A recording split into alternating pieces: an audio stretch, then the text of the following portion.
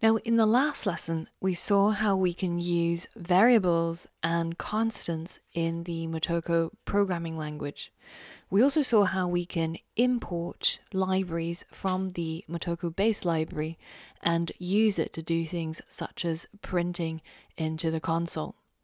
In this lesson, we're going to dig a little bit deeper and we're going to add a little bit more functionality to our actor, which is the dbank canister that we control. Now, one of the things that we're going to have to do if we are creating this money market is we're going to have to let people be able to deposit their cryptocurrencies or money into our application. And in order to do that, we're going to have to create a function. So in Motoko, functions are created with the func keyword, similar to the Swift programming language, if you ever use that. And then the next thing is we get to give our function a name, which I'm going to call top-up.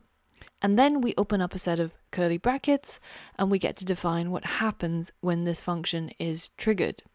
So let's say for now, we're just going to increase the current value by $1 each time this top-up function is called. To make it less confusing, let's first comment out our previous debug print. So when we've increased the current value, at the very end of the function, before it finishes, we're going to try and print the new value of this variable. Go ahead, pause the video, and write a print statement using Motoko to print out the current value at the end of this function. All right, so again, we're going to use the debug.print function, and then we're going to need the debug show to be able to slot in this variable inside here. Now let's go ahead and actually use this function. Just below where I've created this function, I'm going to call it, and you'll see that you might get some errors here because we haven't closed off this function with a semicolon. So you have to be quite careful with this programming language where every function expects a semicolon to cap it off. So now we're going to describe how this function works, then we're going to call it. And if we go ahead and hit dfx deploy right now, you'll see that in the printout we get is the current value that's being printed right here on line 12 is now 101 because we've incremented it by 1 and then we printed out the current value. And that is all through calling this function inside our dbank canister. Now, this is what you would call a private function. It's a function that's only accessible within this particular actor's curly braces.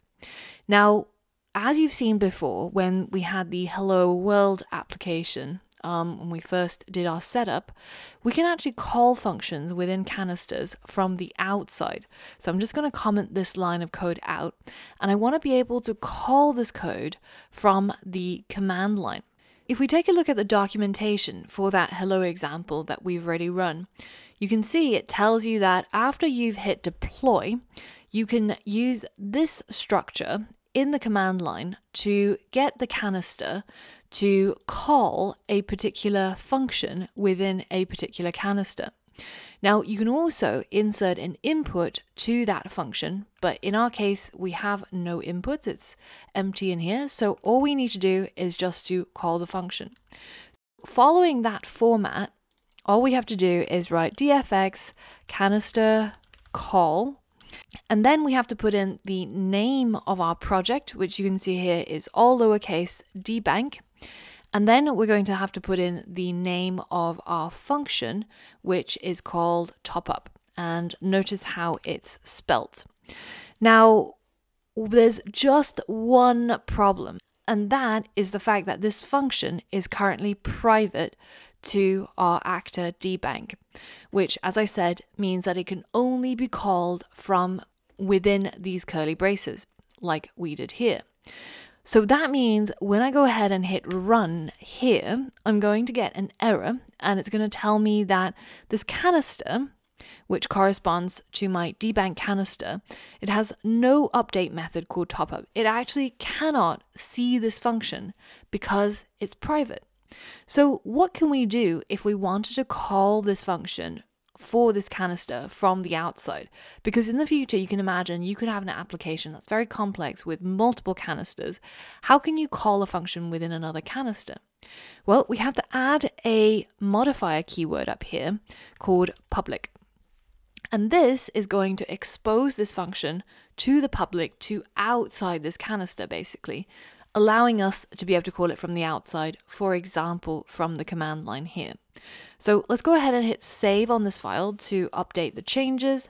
And then we're going to have to use dfx deploy to make sure that this new code gets deployed into the canister. And then once that's done, we can try that command again, where we say dfx canister, call this top up function from our dbank. And you can see now it has executed and we've got that 101 being printed over here again. So this is how we can create a public function in a canister and how we can call it and get it to run from the command line. Now, what if we didn't want to have to type all of this out every single time?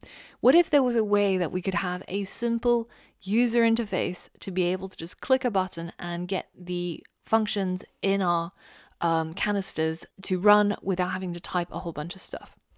Well, the team have already thought of this, and this can be done using the CandidUI. Candid is called an interface description language, and basically it's kind of like, I don't know if you've seen these API documentations which are interactive. For example, if we take a look at the one for GitLab, you can see that there is a try it out section where you can access certain paths or certain API endpoints, and you can interact with these while you're exploring the documentation. So Candid basically provides a really easy way for us to interact with our canisters. And it doesn't matter if the canister is written in Motoko or Rust.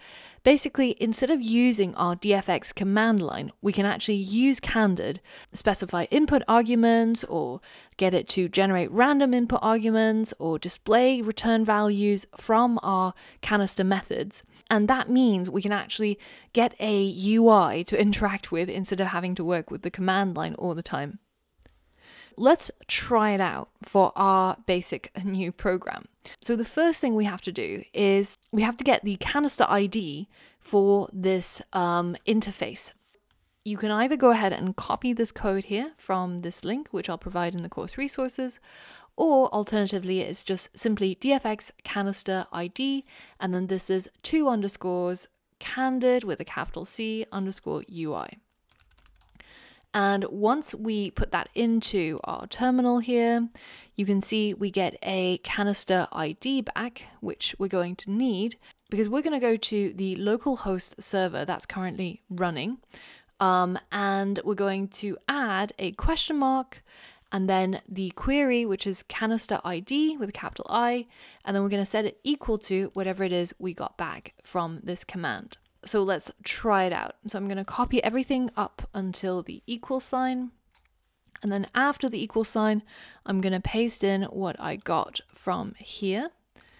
And now when I hit run, you can see it's asking me to provide another canister ID. So be careful here. This ID that it wants is the canister ID for our program. So in this case, it's our dbank program. And we can get a hold of that ID by simply using the command dfx canister ID and then provide the name of our canister. So in our case, it will be dfx canister ID, and the name of our canister is dbank, as you can see right here. So now let's hit enter and we'll copy this ID, which you can see is separate from the CandidUI ID. And then I'm going to paste it into this field. Don't worry about this one. We don't have a DID file. And then we're going to go and hit the go button. So now our CandidUI has been created. We did absolutely zero front-end work, but this is automatically created by it reading our canister code in here. So you can see we have a single function that can be interacted with, which is called top-up, and here is where you see it. So now, instead of having to type dfx canister, call, blah, blah, blah, I can actually simply just tap the call button and it will run the same command. Now, once it's run, we can confirm that it worked by seeing the output here. You can see our current value has been incremented yet again by 1 because we called it. And we can keep doing that as many times as we want. And basically, this CandidID simplifies how we interact with our canisters when we are testing and writing our code. So what if we wanted to change our function so that we can add an input? Because normally when you top up, you don't just top up by $1 each time, right? In order to add an input to our function, we're going to have to fill some stuff in these brackets. So we're going to provide a name for the input, which I'm going to call amount. And then, in addition, we have to provide the data type of this input, which in our case can be a natural number, or shortened to NAT data type. So natural number, as I mentioned before, is any natural number that is positive. So starting from 0, going up. Now, instead of incrementing by 1, we can increment by the amount that was specified. So if I go ahead and save my file and then go ahead and run deploy again to update, then when I go back over here and refresh, you can see we've now got a field that we can type into, and it's telling us it's expecting a natural number. So let's say I decide to top up $12. If I go ahead and hit call, you can see that this is going to run, and then we've now increased our total amount by 12. So that is how we managed to add an input to our function. Now, some of you, I know, are really keen-eyed, and you might have noticed something quite interesting. Previous to the last deploy, we were on $103. After I deployed the new code, it went back down to 100, added the $12 that I topped up, and we're back onto 112 instead of 103 plus 12, which would have been 115. So why is that? Well, that is related to this concept called orthogonal persistence, which we're going to talk about in a lot more detail in a future lesson. But for now, let's just assume that every time we run dfx deploy, all our variables get wiped and get reset to their initial values. So now that we've created the top-up function and we've seen how we can allow the user to provide an input to say how much they want to top up into the bank, it's time for a challenge for you, which is to create another function which will allow users to withdraw an amount from the current value. And then once they've done that, we're going to decrease the current value by whichever amount they provided. So try and create this function called withdraw. And again, this function requires an input, and then the function is going to decrease the current value by whatever amount is specified. And finally, make sure that you actually print out the final value of current value. So pause the video here and see if you can create this function. Once you're done, run the code and test it out on CandidUI. And then afterwards, we're going to run through the solution together. So pause the video now. All right, so again, because we need to access this function from the command line and from CandidUI, we're going to make it a public function, and then we're going to call it withdraw, and then we're going to provide an input, which again I'll call amount, and it will again be a natural number, so a positive number that we're going to withdraw from our bank. And simply we're just going to do the opposite. So the current value we're going to minus equal, so decrement the current value by the amount that was specified. And then finally we're going to debug print the current value after the decrement has happened.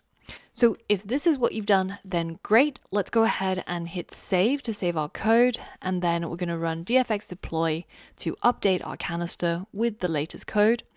And if we go back to our CandidUI and hit refresh, then you can see we've got our new function showing up here, our withdraw function. And if I go ahead and specify an amount, say $10 to withdraw from the bank, hit call, and then go back over here, you can see it's now decreased from 100, which is the current value, by 10, which is what I specified, and now it's on 90. So there you have it. We've got a withdrawal function, we've got a top-up function, and we're able to see these functions and interact with them using our CandidUI user interface on the front end. Now, there's just a couple of bugs that we've still got to iron out. And the main issue is here in our withdraw function. If the user decides to withdraw an extraordinarily large amount, an amount that we don't have in the bank, then you can see our current code is going to provide an error, something called a natural subtraction underflow. So in the next lesson, we're going to learn more about how to work with conditionals in Motoko and make sure that we fix this issue. So for all of that and more, I'll see you on the next lesson.